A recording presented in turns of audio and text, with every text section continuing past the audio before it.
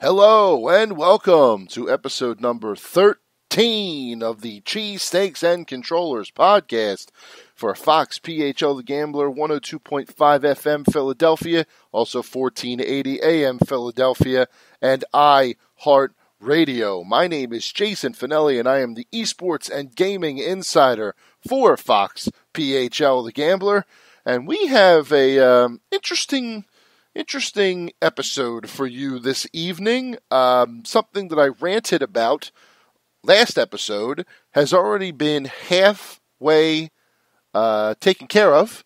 So somebody was listening to this podcast. Thank you to whoever that leaker was. We'll get into that. I'm also going to breach a topic that I have not really breached on this podcast before. Specifically, a major section of the esports world that has really gone relatively unknown for me and for Sean when I go on the radio with him weekly. This is not something we normally talk about. I'd really like to get into it, to dig into it a little bit for you this evening, because they're about to ramp up. They're about to start their end game, their postseason, and it's time to talk about them. But before we get into that, let's talk about the 6 in 60 seconds. First off, the Overwatch League playoffs took place all last weekend, and your Philadelphia Fusion won both of their matches 3-0, and they face San Francisco Shock Saturday. Of course they do, for a berth in the Grand Finals. Elsewhere, Team Solo Mid and FlyQuest both qualified for League of Legends World 2020 main event, and Team Liquid qualified for the play-in. Also, Call of Duty League's Minnesota Rocker dropped all of their players in the last week, with the new league year starting on September the 14th. Meanwhile, the Xbox Series X and S have been detailed, $499 for the X, $299 for the S, both on November 10th. We'll get into more of that later. Nintendo also revealed Hyrule Warriors Age of Calamity, set in the Breath of the Wild universe and taking place 100 years before the events of that game. Finally, Call of Duty Black Ops Cold War, the next installment in the Call of Duty franchise, had its multiplayer offerings detailed earlier this week, with things like deniable operations and other new modes. Open beta for the multiplayer starts in October. That was your 6 in 60 seconds. Yes, there you are. That is your 6 in 60 seconds. Fusion killing it in the Overwatch League last weekend. Hopefully they can do the same this weekend, beat the Shock, and make it to the Grand Finals. One win and they're in. That's all it's going to take. One win and they are in. But right now I want to talk about a different esport. I want to talk about an esport that we have not really gotten into here on the Cheesesteaks and Controllers podcast. And now that they are entering their playoffs, I think it's time that we talk about League of Legends, perhaps the most successful and popular esport in the world. We're talking the FIFA of esports here. Riot Games has been making League of Legends for over 10 years now. Their 10-year celebration was actually last year at their Worlds event. And they're coming up this Tuesday, the 15th of September, is their group draw, which is exactly as the World Cup does it. Teams qualify for the League of Legends World Championships from different leagues across the world. You have League Championship Series, or LCS, here in America. You have LEC in Europe, LCK in Korea, LPL, I believe is the Chinese league, and others. 24 teams from across the world have qualified for the World Championships. 12 of those 24 teams qualified by winning the summer or spring tournaments in their respective leagues. For example, in North America, Team Solo Mid won the summer championship.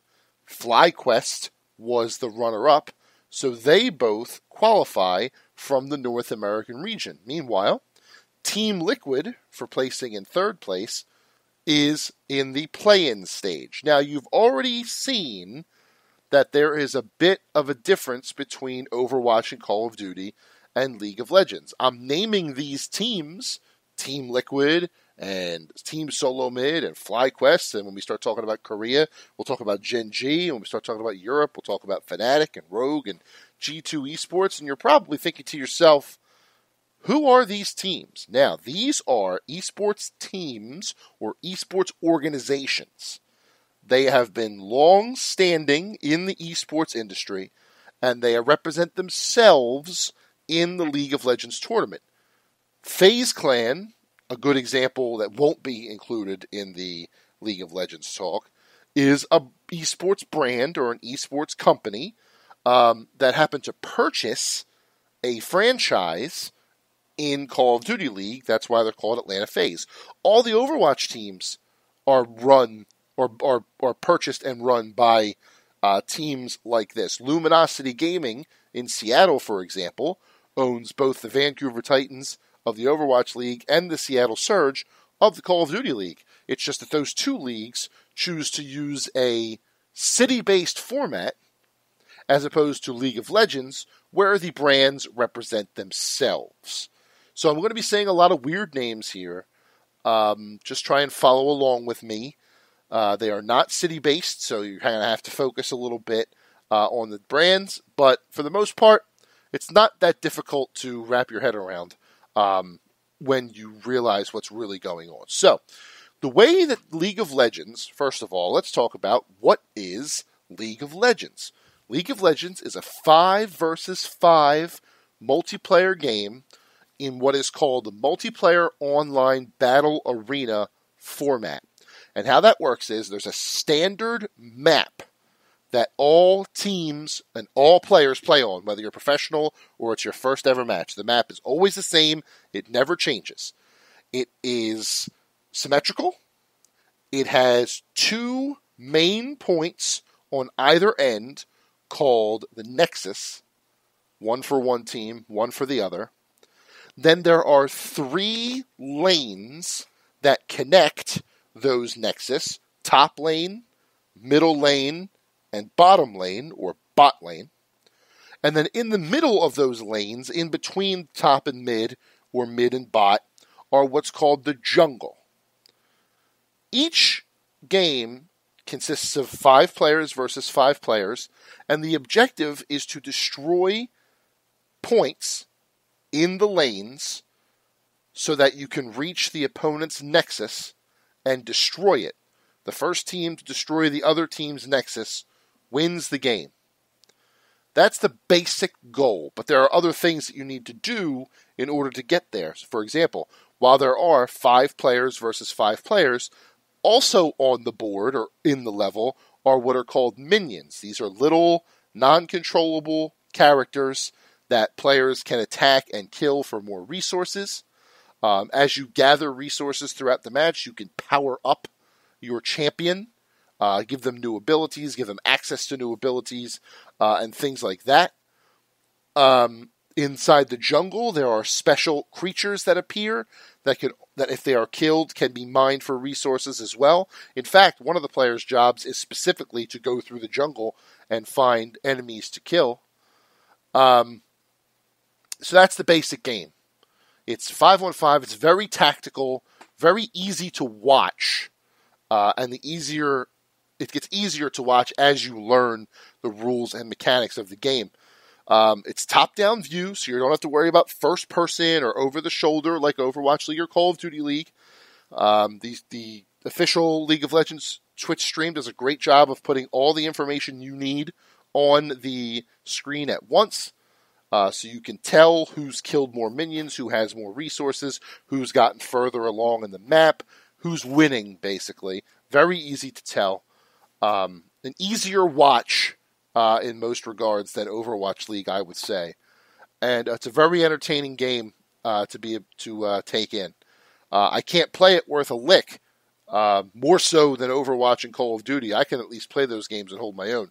League of Legends is completely foreign to me, but I do really enjoy watching their streams. I do enjoy watching the competitions, just because the talent that these teams have is out of this world.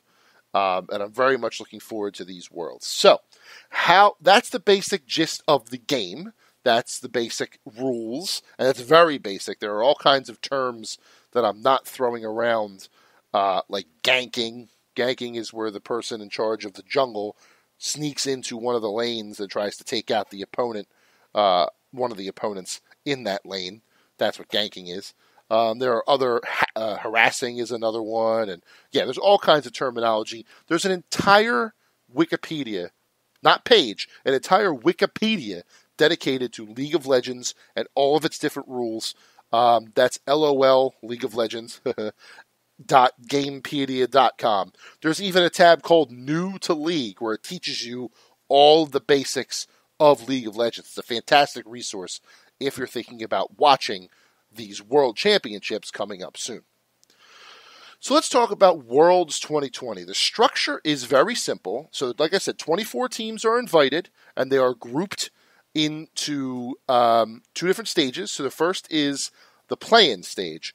There are teams in the play-in that play a mini tournament. First is the group stage. So 10 teams participate in the group stage. They're drawn into 2 groups based on their seeding. They do a single round robin. Matches are best of 1. And the top team from each of those 2 groups advances to the main event. The rest of the teams, or second, third, and fourth from each group, go to the knockout stage. And then the last team in each group of round 1 of the play-in goes home. So after round 1, the group stage, the bottom 2 are gone. Second, third, and fourth of each group go to the next stage. The top team in each stage move on into the main event. Then we have the knockout stage, round 2. The third place team from the group face the fourth place team from the same group, and then the winners of those matches face the second place team from the opposite group. And then the winners of those final matches advance to the main event. So it's like a little mini tournament that goes on, but we end up with 2 winners instead of just 1. These matches are best of 5, not best of 1, so they're a little bit longer. And this decides the final teams in the main event. And the main event is a 16-team group stage, 4 groups of 4 based on seeding. This is a double round robin, so they play every team twice in best of 1 matches. And just like FIFA Soccer at the World Cup, the top 2 teams from each group advance to the knockout stage. So the main event starts to look like a FIFA format, a World Cup format that we're used to, or an Olympic soccer format that we're used to. And then the knockout stage is a single elimination bracket drawn randomly. First place teams always face second place teams, so it's always 1v2 from the 4 groups, and no 2 teams can be placed in the same half of the bracket. So number 1 in group 1 will be on one side of the bracket. Number 2 from group 1 will always be on the other side. And that's how the bracket is made. And it's single elimination, best of 5, until we have a champion. And then that champion goes on to glory and fame, the likes of which you've never seen. And what I mean by that is the winning team last year for League of Legends took home, what was it? $2.2 million, I believe, was the top prize of League of Legends World Championship last year. That is a hefty fee. That's a hefty number for 5 players to split. That's not a bad payday. $2.2 million across 5 people. Pretty jealous, actually. I would like some of that money, but I will never be that good. The prize pool for this year is actually a little bit higher, $2.5 million. That gets split among all the different teams. So yeah, this is actually you probably have. There's a chance you've never even heard of League of Legends, which is fine. I mean that makes sense. However, it is one of the largest esports in the world. The amount of people that watched the 2019 World Championships on Twitch is astounding. 100 million viewers across all platforms. 21.8 million average minute audience. So, on average, 21.8 million people were watching every single minute. Their peak concurrent, the most people on the stream at one time, 44 million people are watching the World Championship Finals for League of Legends.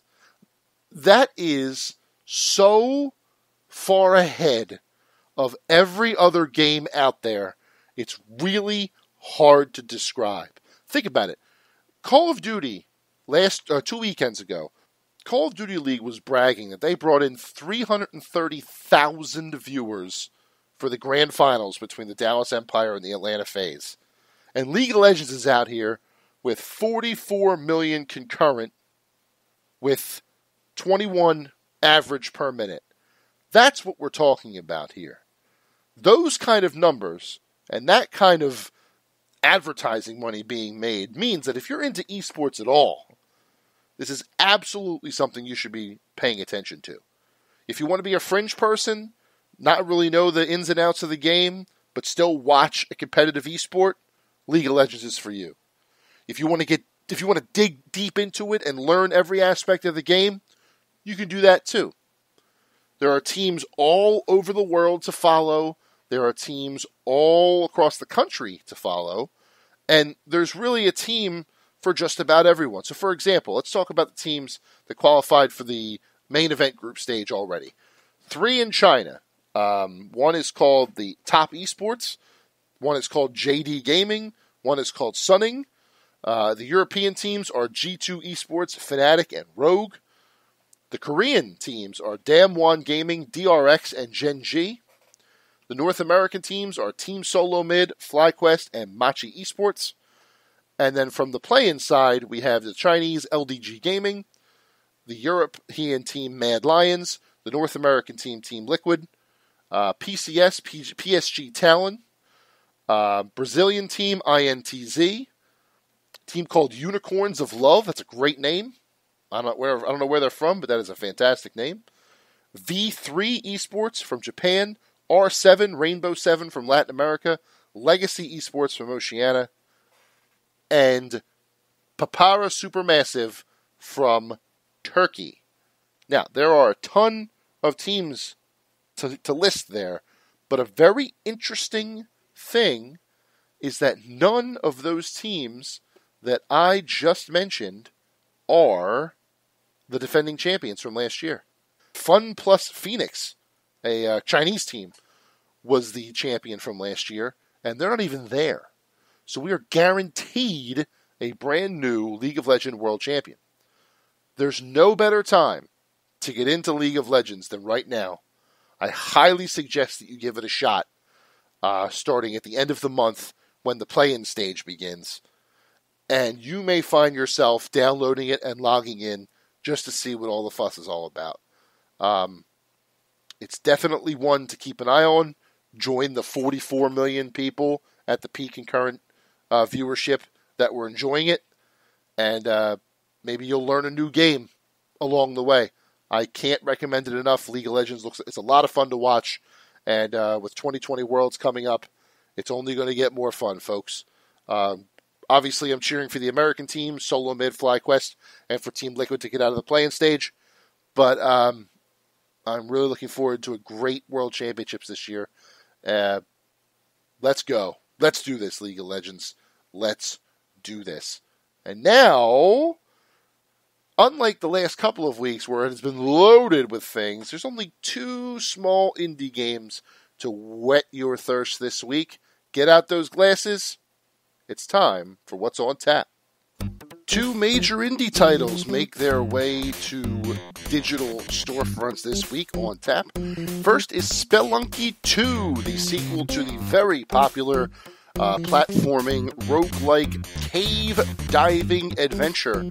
Spelunky 1 really made a big splash when it came out a couple of years ago, and now the second one will finally be bestowed upon us on the 15th, so this coming Tuesday. Also, Welcome to Elk, a biographical adventure set on an island like no other, where every character encounter has a story to tell. This game has a very interesting art style, very unique, black and white, but every character is in color, plus a couple other key features. Definitely one to keep on your radar if you have PC or Xbox One. Certainly one that intrigues me that I might take a look at as well. But really, that's it. A lull in September, and then we get right back into it next week with some big titles. So, Spelunky 2, Welcome to Elk. What's on tap for you? Yep, there they are. 2 indie titles for your gaming pleasure this week on tap. Very good games. At least they look that way. Spelunky is awesome. Spelunky. I keep saying that weird. Spelunky, Spelunky, Spelunker. Spelunky. It's a fun game. It's fun to say. Definitely one if you like platformers like Mario, but you like a little bit of challenge. Spelunky 2, I imagine, will be just the same. And Welcome to Elk is different. Nice narrative adventure. I like games like that. And it's coming to Xbox, which helps. PC gaming is fun and all, but every once in a while I just want to hold a controller and play that way. And speaking of Xbox, that leads us into our second main topic of the evening. That is Xbox breaking their silence in a way that they didn't want to, but they still broke their silence, and we now know all of the details for the upcoming launch of their next generation consoles. And boy howdy, is it a lot to talk about. So, Monday night, just about going to bed, about midnight our time, a gentleman comes out with a video explaining how he has information on the Xbox Series S. This was one that was heavily rumored to be a more affordable version of the new console, but one that we had not seen or even had been confirmed by Microsoft yet. This video comes out, he's got a picture, he's got a small clip of what looks to be a Microsoft-produced video introducing it. Very convincing stuff that this gentleman has. Brad Sams is his name. And about an hour later, Microsoft, the official Xbox Twitter, who, by the way, how they handled this should be a case study in college courses for social media management, because they handled it expertly. When the cat was out of the bag, they just leaned in with a bunch of memes, did a little bit confirmation, which we'll get to, and then from that, all week long has just been stellar. Whoever's on that social media team, every pat on the back to you. You handled this perfectly. But anyway, about an hour after this video comes out, they follow it with a picture of the Shifty Eyes monkey puppet. Just looking around like, I don't know what you're talking about. That sort of thing. Very funny response. And then, 2 hours later, 3:17 a.m. Eastern Time, the Xbox Series S was confirmed. $299, launching November 10th. You'll get more news later.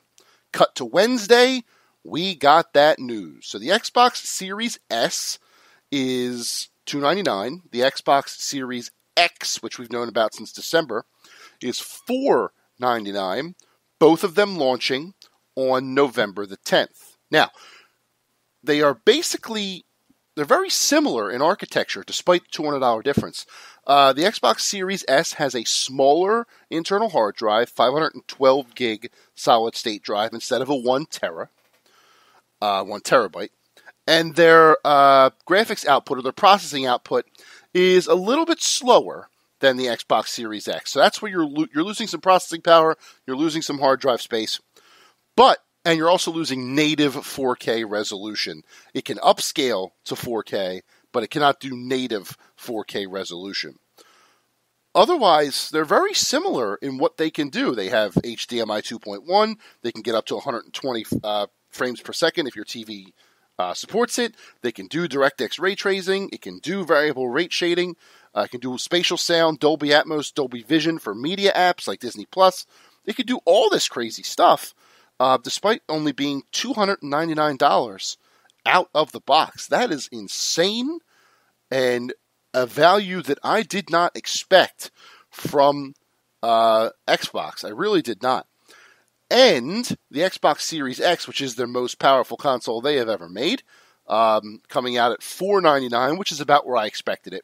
I didn't expect it to go any higher than that because they are focusing on the services that they provide, the Xbox Game Pass and stuff like that. So if $499 is a loss, they're making it up in Xbox Game Pass. And more importantly, they're going to make it up in this new format that they, not new format, but an expanded format that they have introduced called Xbox All Access. Now, if you're a parent of a gamer, this part is important. I want you to pay attention to this. So Xbox All Access will allow you to purchase the console at multiple retailers. So Walmart, GameStop, Best Buy, Target, and the Microsoft Store themselves, either online or in person, will give you access, if you wish, to the Xbox All Access format. What this is, with Xbox All Access, it is the next generation Xbox console of your choice, so Series S or Series X, whichever you want, 24 months of Xbox Game Pass Ultimate, which is 100 games to play on console right out of the box, including games that are optimized for the next gen, 100 games to play on PC if you have a PC as well, 100 games to play from the cloud if you have an Android phone. You can be part of Project X Cloud.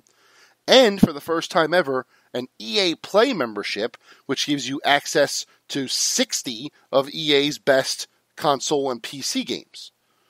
All of that with no upfront costs for either $34.99 a month for 24 months with the Series X or $24.99 a month with no upfront costs for the Series S. Meaning that if you're already a Xbox Game Pass subscriber at $14.99 a month, you could get the next generation of consoles for $10, or for the Series S, I should say, for $10 more a month, or the Series X for $20 more a month. That is absurd value for what you're paying for it. Granted, it's another monthly bill, but it's one you were already paying just a little bit extra. Easy to budget for. Not to mention, if you do the math of what you'd be paying separately, if you say, for example, you buy the Xbox Series X at $500 flat, and then you do $14.99 a month for Xbox Game Pass.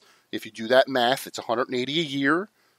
10 months is $15 plus 30 more for the extra 2 months of the year. $180 for a year. $360 for 2 years. $500 plus $360 is $860. Right? There's the math. $34.99 a month, so $35 multiplied by 24 months is, if I could just do the quick math, if you'll hold on for me real quick, $840. You're saving $20 this way. Saving $20 on a brand new console. That is absurd. I have never seen value like this in a brand new console before, with all that it offers you right out of the gate. Not to mention, the Game Pass always adds new games, and every time a first-party Xbox developer releases a brand new game, you get it day one, no questions asked. New Fable, whenever that launches, it's yours day one with Game Pass. New Halo, day one with Game Pass. Gears 6, whenever that happens, day one with Game Pass. Gears Tactics, which has been confirmed to be being ported to the Xbox Series X as a launch title, day one, no questions asked. That's amazing. No matter which console you choose, you get all that. Now, the difficulty for either console is going to be managing the memory card, the memory, because 512 gigs only goes so far, as does only 1 tera. I have 2 tera, 3 tera combined in my Xbox One X and 2 tera external hard drive right now, and I am finding myself having to delete games a lot. So there will be some management. You will not be downloading all 100 Xbox Game Pass games at one time. That's absurd. But it's still a little bit of memory management. That slight annoyance does not outweigh everything else that you've heard already. For the first time, I am actually leaning towards the All Access for the Series X and paying the $34.99 a month, $20 more than what I already pay right now for Xbox Game Pass. That makes sense to me. That is value that I cannot really replace. I mean, I can't find the negative in it. There may be one that comes out later on. There may be something they're not telling us. That's what always happens. I'm hoping that they don't have a red ring of death scenario where consoles just stop, working. That would be terrible. But $34.99 a month for the brand new console, which is yours to own afterwards, and then all those games on console right at the start, all the EA Play stuff, all the PC stuff, it just makes all the sense in the world to me. Sony PlayStation is going to have to pull a rabbit out of their hat to beat that value. Granted, the two consoles have a very different approach to this next generation. As I said before, Xbox is focusing on streaming and the services that they offer. Game Pass is their cash cow. They know this. They're leaning in on it. That makes sense. Sony is focusing on the hardware. They know that PlayStation is the market leader in the console sector. They know they have the name recognition. They know they're going to sell gangbusters, and they have a better, at least right now, first party software offering. That loyalty from their fan base is going to be rewarded no matter what. However, new players, new people getting into gaming for the first time will be remiss if they see, to avoid the $299 Series S, especially at $24.99 a month and everything that offers. If they see PlayStation 5, the normal one at $600 and the all-digital one at $500. That is not a confirmed price. That is speculation on my part. I actually think it's going to be $500 and $400. I'm just taking into account that they may do this. They may do $599 and $499. I would like them both to be the same price, but the all-digital have double the hard drive space. That makes more sense to me, but I'm not the one making the call here. If I get 2 terabytes of solid-state drive in a PlayStation 5 for $500 and I lose the ability to buy physical copies, I'm okay with that. But that's neither here nor there. We don't know what Sony is doing because Sony hasn't made any moves yet. Xbox, to be fair, wasn't planning on doing this till next week, which, fine. They're only a week early, but that still doesn't account for where PlayStation is. Where's PlayStation? The focus is now on you, PlayStation 5, to tell us when we're going to be picking up your console and how much money we're going to need for it. We are halfway home from my rant from last week. Halfway there. Xbox has come through. Granted, it wasn't on their own terms. It was a week earlier than planned, but they still came through. And now it's up to Sony to make things right and get this console information out to us as soon as possible. I had heard some rumblings from people here or there that they may be waiting as late as October, which is too late. And hopefully this will start a fire under them to maybe get some information next week or the week after and not wait that long. Or if they hold steady, power to them. But I think that would be a mistake.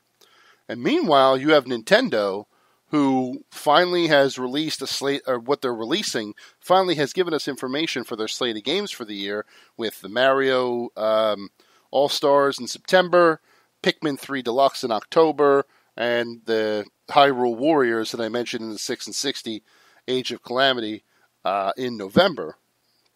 Decent slate of games there. Definitely an interesting strategy, not to mention Smash Brothers DLC whenever that gets announced and stuff like that. There's stuff in there. We are now beginning to see the 2020 gaming holiday take shape. Later on, not quite yet, but later on, I plan on doing a massive piece on this podcast for you, a holiday guide to let you know the top games, what to look for, how much they're going to cost you, so on and so forth. But that's neither here nor there. We still got a little bit of time before that happens. But yeah, there you go. Xbox has given us the information. They have bestowed upon us that which we have wished to know. And now it's just a matter of S or X. And if you're going to do the all-access payment plan, which I would recommend, it seems like a very good idea. But that's it. So, with that being said, it is now time to move on to the speed run. First topic on the speed run tonight is one that is near and dear to my heart. It's one that I talked about with John Jansen on the radio yesterday, Sean Brace being off for the week. And that is the 25th birthday, the 25th anniversary of the original PlayStation.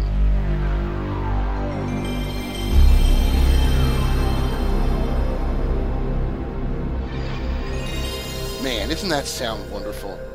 It just brings back so many good memories of summers and Christmas breaks and the occasional sick day where I would just sit and play to my heart's content.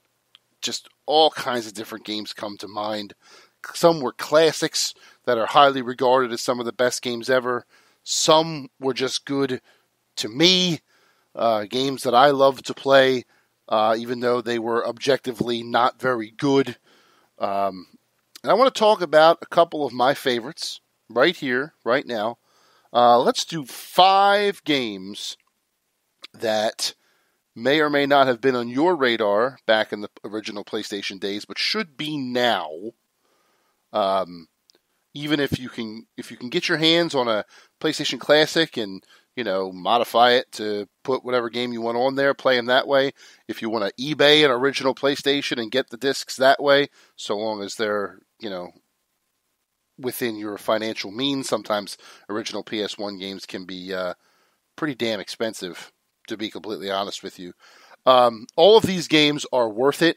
All of these games are ones that you should look into. And I promise it just won't be a bunch of fighting games. There will be 1 or 2 in there. I'll also, now that I've said 5, I may go more than that. I can't promise anything. I could talk about the original PlayStation all stinking day. So let's start with a new approach to a classic character, and that is Mega Man Legends. Mega Man Legends took Mega Man and put him in a 3D adventure, full range of motion in these big 3D worlds, no longer just side-scrolling, going from left to right. This game is excellent. Very good story, told very, very well. The sequel was just as good, although that ends on a cliffhanger, and we haven't seen Legends 3 since. It's a sore spot to Mega Man fans. I wouldn't suggest bringing it up to them. But the original Mega Man Legends is an absolute classic. I recently had the chance to replay it on the PlayStation Vita with their PlayStation 1 ability, with that console's PlayStation 1 ability, and absolutely loved it. I would love to play it again somehow, just to refresh my memory on how great this game is. Definitely one for your attention, especially if you like Mega Man and kind of fell out. That would be a PlayStation 1 game that I would recommend looking for in the future. First fighting game of our little countdown is maybe the best Street Fighter ever made for a console as far as accuracy to the arcade experience, at least on PlayStation, and that is Street Fighter Alpha 3. Street Fighter Alpha 3 was the pinnacle of PlayStation Street Fighter for me. It had a roster that was huge and deep.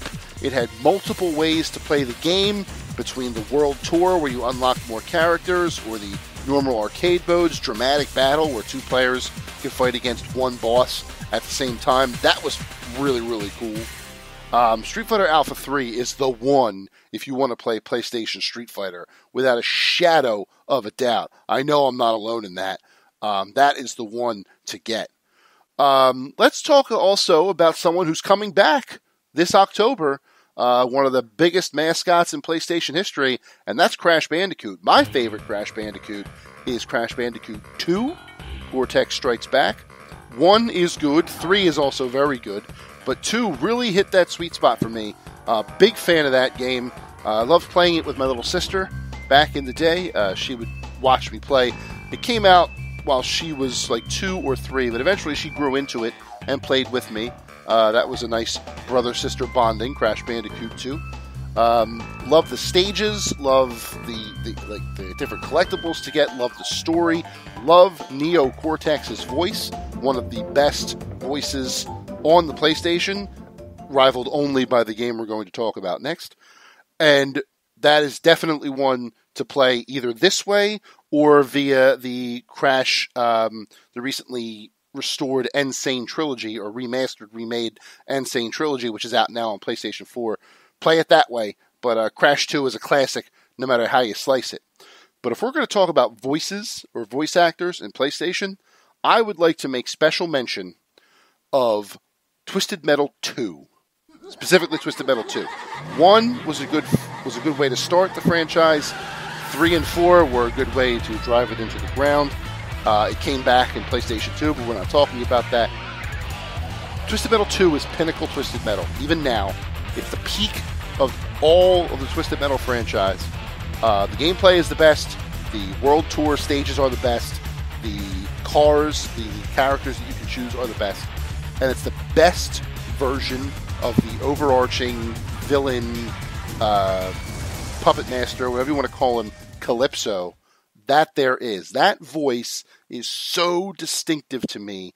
Even now, I will go back and watch cutscenes from that game just to hear his trademark, "I am Calypso, and I thank you for playing Twisted Metal." So just vicious and it's just a well done voice acting turn for whoever that was.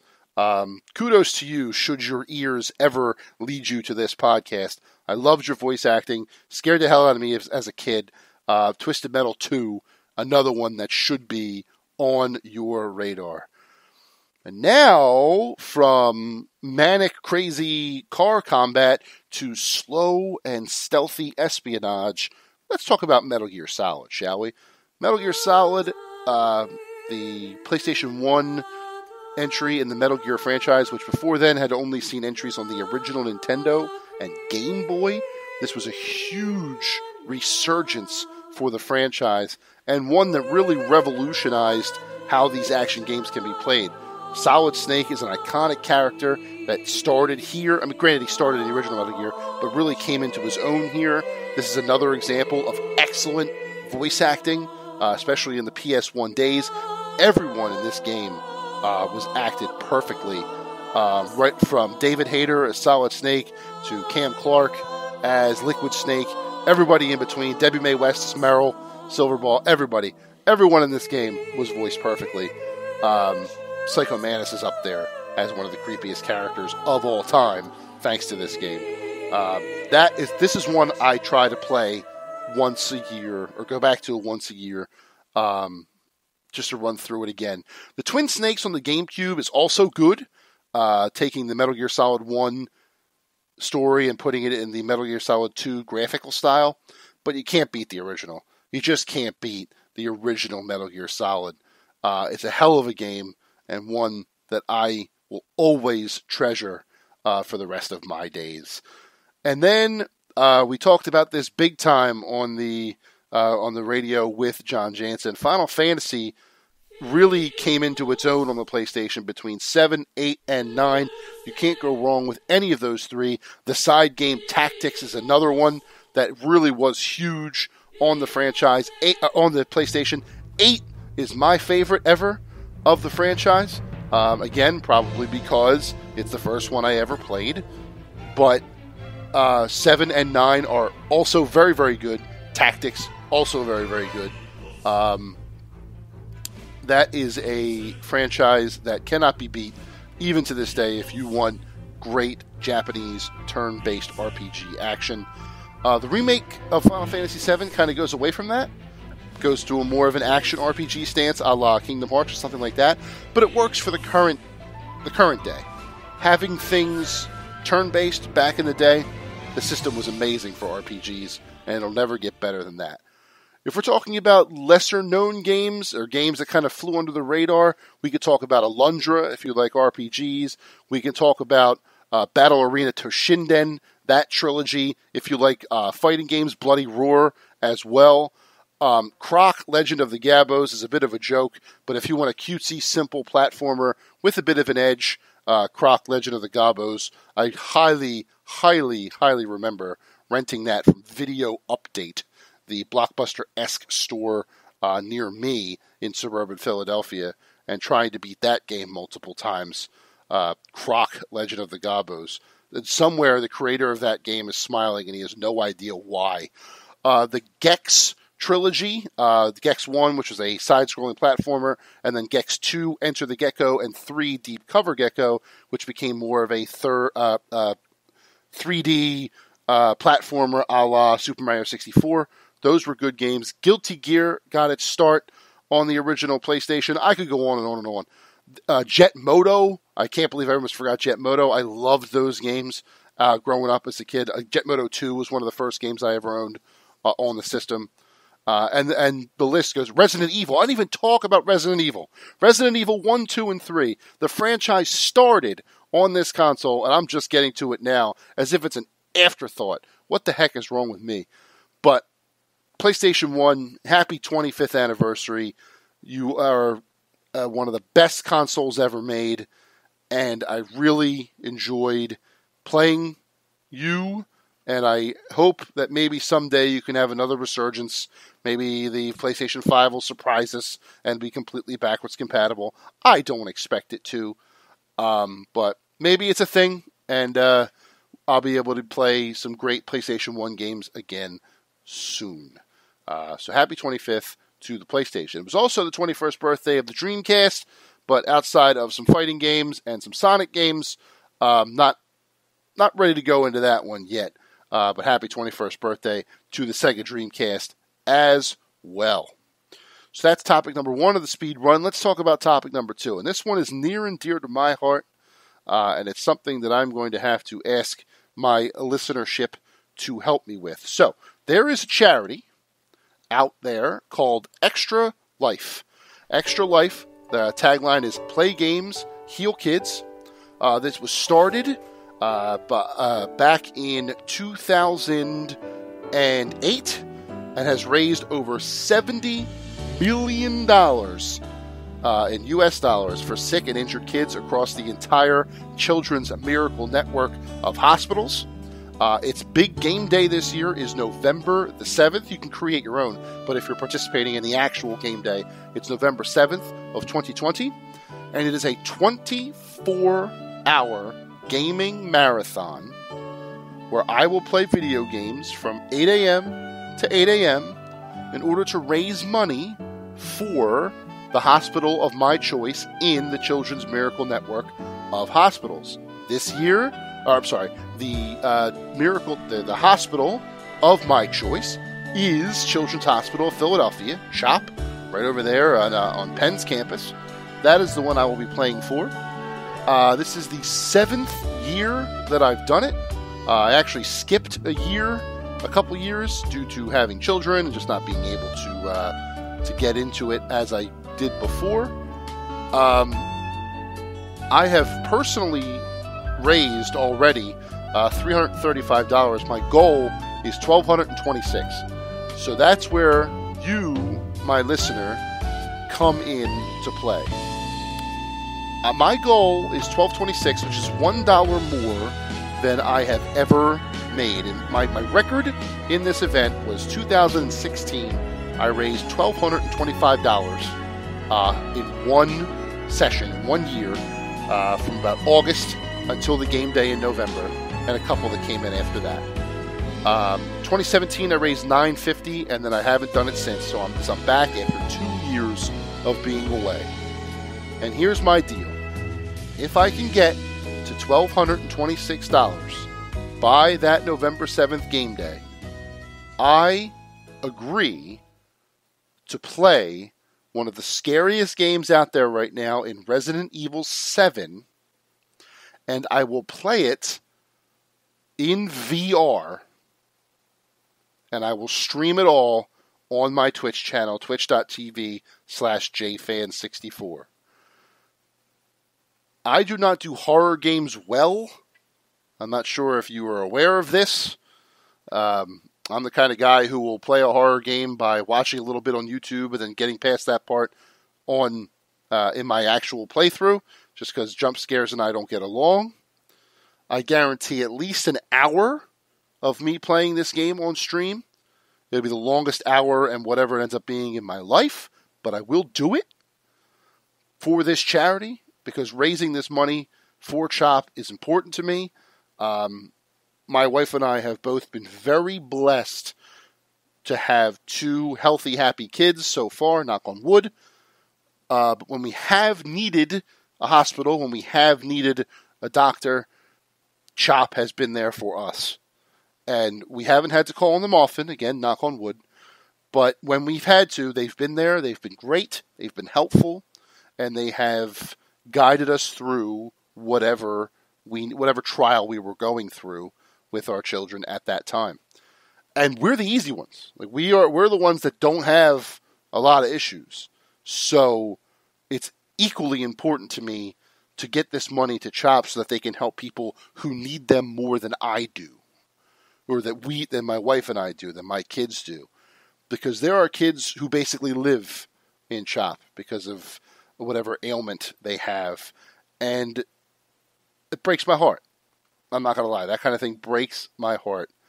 And if I can do just a little bit of something to help a child in that hospital get the treatment they need, or God forbid, get better and get out of there, I feel like it's something I have to do to pay it forward for everything that they've done for my family and my kids in the 4 years that I've been a father. So November 7th, I will be playing games for charity. I'll release a schedule of what I'm going to play. I'll need all the support I can get, both financially and in the stream. When it comes to, like the late hours, the wee hours, 3 a.m., Fall Guys is going to be interesting. I imagine I'm going to be jumping off the sides a lot. I may even fall asleep on stream. We'll see what happens. But you can go to my page at www.extra-life.org/participant/Jason-Fanelli to donate to my cause. All of the money goes to CHOP. I don't see a cent of it. It's not like it gets passed to me and then passed to them. It's completely on them. I am just the one playing the games for charity. If you could donate to this cause, I would be forever grateful. $12.26 gets me playing Resident Evil 7 in VR. A grown man may cry on Twitch. We'll see. But I really love doing it. It's my 7th year, like I said. Haven't done it since 2017. And I really want to raise a good amount of money for Children's Hospital of Philadelphia. So that's extra-life.org/participant/Jason Fanelli, Station-Fanelli. I will put that information in the notes of this episode, so you can get it right there on your iHeartRadio app or on iHeartRadio.com. And yeah, I would really appreciate it if you could do that for me. I will remind again as the weeks go on. It's not till November the 7th, so we got about 2 months of fundraising to do before the time is up. And I would really like to get this done if I could. So with that plea, we have reached the end of episode number 13 of the Cheesesteaks and Controllers podcast. I hope you learned something today, whether it be about League of Legends or the new Xboxes or PlayStation's 25th birthday or Extra Life, a fantastic charity. I look forward to coming into your ears again next week with more big-time gaming news and esports commentary. Looking forward to Overwatch League this weekend, see what the Fusion can do. League of Legends is coming up as well, as we talked about earlier. A lot to like right now in the video game world. Just depends on where you want to put your attention. So, with that, I am Esports and Gaming Insider Jason Fanelli. This has been the Cheesesteaks and Controllers podcast for Fox PHL The Gambler, 102.5 FM Philadelphia, 1480 AM Philadelphia. For me and for the entire Cheesesteaks and Controllers team, aka me again, thank you so much for listening. We'll talk to you next week. Goodbye.